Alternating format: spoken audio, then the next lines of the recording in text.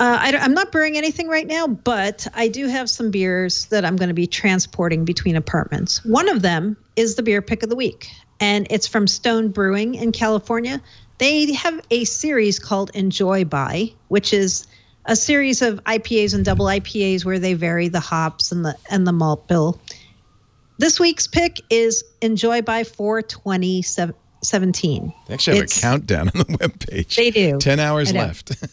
10 hours left. You don't actually have to drink this beer by tomorrow, but Stone says it's the freshest if you do drink it by 4/20.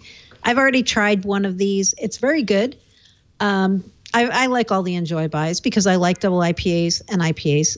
This one is, quote, devastatingly dank. So if you're a person who likes dank hop flavor. Wow. Devastatingly dank. Dank is a beer word too. Wow. And yeah, it's very good. It's very tropical. It's very kind of seeping with hops, I would say. Goodness. So if you're not a person who appreciates hops, you might not enjoy the Stone Enjoy by 4/20. But if you do, you will. I don't think Paul's not going to like this. He's not going to like that one. Seeping with hops. This entire show has been terrible for me.